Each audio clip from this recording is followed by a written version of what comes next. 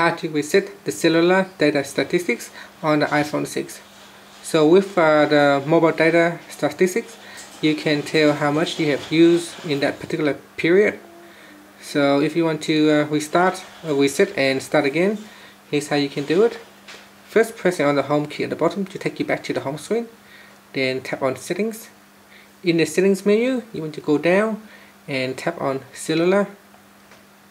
And here, if you go down all the way down to the bottom, you can tap on reset statistics. At the moment, you can see here I have used up 41 megabytes. So what I'll do, I'm just going to tap on reset statistics, and I'll tap on it again, and now you can see it's all the data has been cleared out.